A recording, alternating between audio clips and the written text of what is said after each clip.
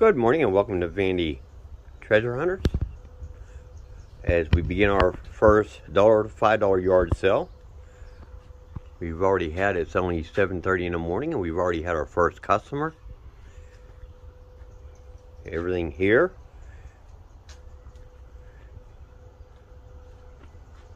is $1 to $5 each. Everything has been found in storage units.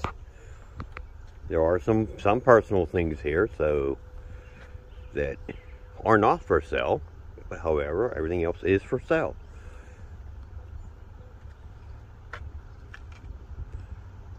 Now, just to see how fast they start digging, we're not ready. We don't open the yard sale till 8 o'clock. And I already got some people calling and saying they're going to be here at 8 o'clock. So I wanted to get some videos before it all started and show you how it's set up.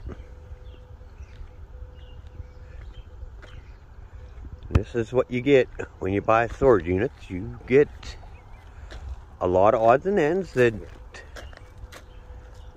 people need.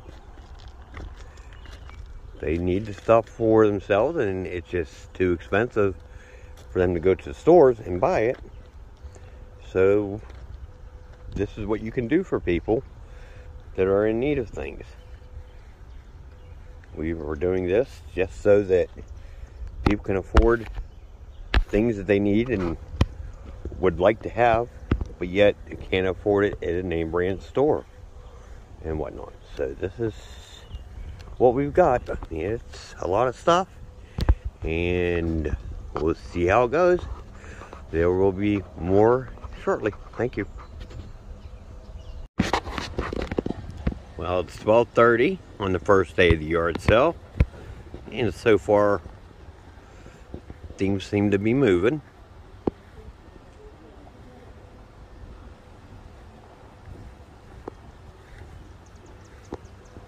I mean, if you want to get stuff for $1 or $5, then it's a good place to do it. And people are taking advantage of that, and that's a good thing. That's what we want. Now, our clothes rack, it didn't make it through. It fell apart. But that's okay, Chrissy. I told you it fell for you. Now it's all down for me. It's in pieces. But we loved it. It did the job to start with. And we'll keep her going. Now, this is going to be a all-day deal, and then next weekend, like I said, we will have new stuff because of our 3 units we got in yesterday, and we'll pick them up on Monday and see what else we have. We do like to help people out, and this is definitely a way to help people out. And there's Becky there. And my grandson, Michael. They're talking to a customer. Rather than doing storage and buying stuff, we do cleanouts for free. Right, so we do spend like some money getting involved. So as you see, a lot of the stuff has gone.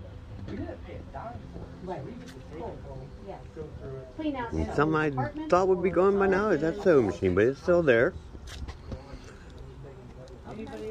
So this is what you can do to help people out. There's a lot of people in need that can't afford in today's economy, and this is the kind of good stuff you can do for people.